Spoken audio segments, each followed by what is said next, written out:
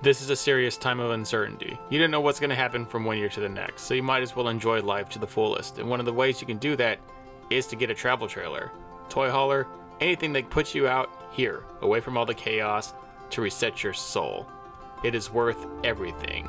This is my family's and I first year of owning a travel trailer, some of the places we went and some of the joys we experienced, and also some of the mistakes we made when we first bought one and things we would have done and warned people had we been able to do it again. So stay tuned, check out this video because it's from start to finish how we went through the entire process. Stay tuned. First things first, finding a reputable dealer. Don't go on Google and pick the first one. That does not mean they're the best or the most popular. Google ads can be deceiving, so find the right one. Look at Yelp reviews, Facebook ratings, any type of forum replies to find the right one. When you get in here, make sure everything works, to include starting the lights. All the slide outs, all the lift up and down beds, everything. And that includes those cigarette chargers and everything up there, where he's giving me an overview right now. But when I did this, I did not check whether or not they worked. And later on, they didn't work, and we had to fix that. These are indicator lights for my battery, fresh water, gray water, and black water. Make sure this is gone over thoroughly because this is how you make sure you have anything in there and whether or not you're going to overflow or whether or not you need to empty. Make sure all these switches work. In this case, we have a small toy hauler that has a fuel station, which is pretty awesome. If it comes with a generator, make sure that works. Make sure they explain the awning process to you explicitly. Make sure they show you how to adjust it for when it rains so that water doesn't puddle up and ruin your awning. If it's in there, make sure they test right in front of you that it works. And that includes everything from slide outs and beds to breakers and outlets. Make sure the heating and cooling system is explained very carefully to you because all of them differ. Some of the accessories in your trailer like this refrigerator and freezer are going to be able to run off either propane or electric. Make sure that's explained to you thoroughly on how you operate either setting. And make sure that any sort of add-ons like these clips that allow your refrigerator and freezer to vent while in storage so no odors form is also very necessary. Also make sure that he goes over with you the major components that might go wrong that you might have to troubleshoot on the fly if you get to your spot and your fridge is not working and you can't understand why. Because there are things like these buttons and that little slide out right there on the coils that make all the difference in whether or not that fridge even works to begin with. For instance, this feature has an auto setting that can run on gas while the trailer is in tow, onto electric while you have a generator running, or whether you're hooked up to an electric source in a campground. Go over all settings for TVs and accessories, including where to mount TVs, as these walls are really thin. Go over how to prep and install all furniture. Some is pretty obvious and some really isn't as obvious or as easy as it may seem. In this case, we have a sofa that serves three functions: a chair, a bed, and then a stowaway area for you to slide in your toys. Go over the power monitoring display and make sure you know what settings are on, whether it's just running solo or hooked up or running on a generator. Go over how to open and close all windows. This unit has 4 or 5 windows and 3 out of the 5 are not the same. There is 1 or more emergency exit windows depending on the size of your trailer. Make sure you know how to get through them. Now on to the most important part, the bathroom. Make sure everything works in there. Make sure he goes over what chemicals to put inside the toilet, how to empty the black water tank, how to prep it so that if you have to use it, you do the best thing possible to make sure it works. For the shower unit, make sure you check that both the gas and electric water heaters work for the water. That will be a problem later that you do not want to experience while you're camping. Make sure your microwave works. Show how your stove works. This stove just works very, very basic like a grill, even though it looks really nice. Also, same thing with the oven. The oven actually needs to be lit manually on a pilot. Make sure all your water systems work and are shown specifically, both on a stationary water hookup and on a dry camp with your water pump working. Make sure that thing works. Make sure your radio and all speakers work. Make sure you know what type of fuses you need while you're on the road. In this case, we need 15 amp fuses. This is your carbon monoxide monitor and also low battery monitor. It beeps when it hears or senses any of those things. Alright, now onto the exterior of the trailer. For one, this is a toy hauler, and so this has its own gas station with an emergency shutoff switch right there. Inspect your tires rigorously. Make sure there is no dry rot. If they are, make sure they change it before you even tow that thing off the lot. Make sure you know where the propane spot is. Make sure all leg extenders work up and down. This is your black water storage unit for your hose. It's invaluable. Make sure it closes correctly and isn't loose or it'll fly off while you're in transit. These are your propane tanks that should be both linked to one gauge, and depending on which direction that gauge is pointed should give you the indication via green or red or in the middle on how full that tank is. If you have them both open, you can't get an accurate reading because they feel each other, so always make sure one's on while the other one's shut off. Make sure your propane tanks are in good working condition with no dents or deformations of any kind, and make sure your propane cover isn't falling apart and is in good condition.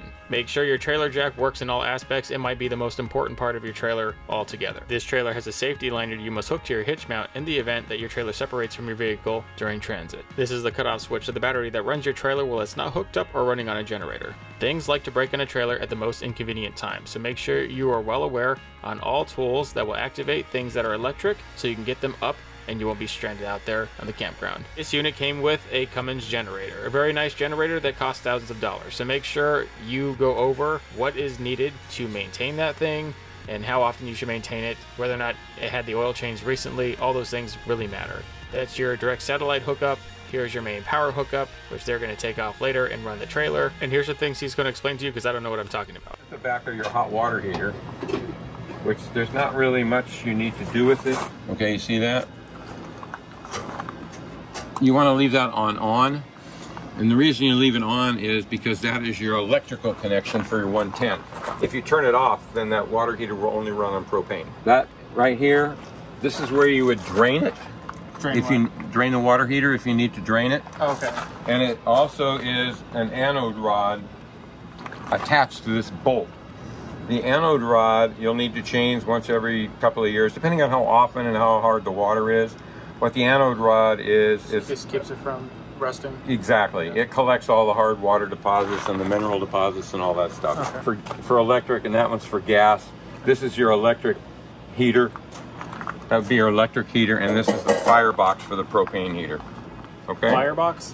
Well, that's where your igniter is. Oh, so all this is just this propane, is propane right there, and then that would be the electric rod that would heat it when you're using electricity. And so your electrical plug is right here. Mm-hmm. And then this, again, is your, I call it firebox for your propane. So when you're using propane, this will get hot. Electrical plug. Back in here for your fridge. Okay. And then this is the propane part of it. So now onto your fill stations. This is where you fill your water tank with your hose from your house. It may take a long time, so be ready. This is where you would empty it all. Empty it all after each trip is recommended that you do that. Make sure you purchase the proper hose fitting for your city connections or you'll blow all your plumbing inside your trailer up. Make sure they go over the wastegates for both the Blackwater and Greywater tanks, how to use them in order. This is the fitting to your Blackwater tank spray down. It is invaluable and it will keep you from having problems associated with Blackwater tanks. We demonstrate how to use this and dump your trailer at the end of this video. This is an outdoor shower, which works the same as an indoor shower, it's just outside. Because this is a toy hauler and not a travel trailer, it came with a fuel station for toys. Although I'm only going to be using kayaks and small boats, so this is going to be pretty useless unless I run out of gas in my car, in which case it's invaluable. Make sure you check out your ladder storage, check out the roof, check out everything on the exterior that you possibly can before you drive it off the lot, because once you drive it off the lot, it's yours. It is also highly recommended, in fact paramount, that you get an anti-sway tow hitch. This is super necessary on all trucks, especially if you are towing on a half-ton and not a diesel. They have all kinds of hitches out there from different styles and different price ranges. Just get one that works. Well, alright, so we're taking off here. They said to try the alleyway and try the parking brakes right here. We're gonna go ahead and squeeze those. Yeah, actually the truck's not even stopping. It turned out that whoever did the bearings for the trailer wheels packed in so much grease that it spilled out into the brakes and made the brakes useless. That actually had to be repaired.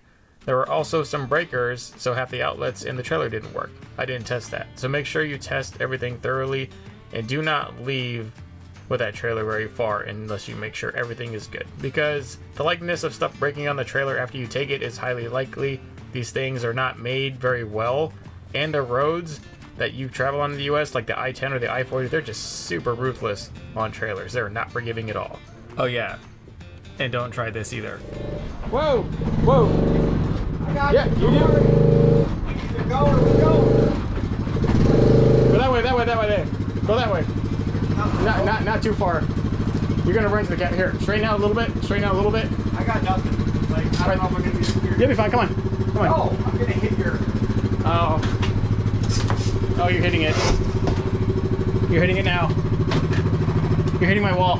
Turn the wheels that way. Yeah, keep going. Alright, I might hit that. Oh, dang, it's not gonna fit. Well, I guess you have to keep doing. Well, so the toy hauler failed the side-by-side test. Apparently you need an obscenely big toy hauler to haul a side-by-side like that. Maybe a smaller one, but whatever. I had fun. Me and my family went all over the country, explored a lot of stuff within our first year. We had a blast. Experienced things in ways we would never be able to experience, even just going out in a tent. Last but not least, find dump stations. There's only certain places that will actually accept dump stations. Like, find ahead on Google or whatever which ones actually do it, and make sure you dump your black water and gray water accordingly. You might have to pay a fee, but whatever, it's worth it. You dump your black tank first, and once the majority of it's out, then you put the hose on to the spray nozzles for the black tank, and then you let it drain. That's what's happening right now. It's a slow but steady trickle. You just leave it there for 15-20 minutes and you would imagine the stuff that's still in there. But once that's pretty much clear and you see nothing clear water, no more chunks, then open your gray tank gate right there and then flush the rest of your tube out. That way when you pull it off, it doesn't smell like garbage. It's the best way to clean it in that sequence, and right now there was a lot of gray water in there, man. I don't know what happened. But I'll see you guys in the next video. Let me know if you want to do more trailer vids. I'll see you out there. Peace.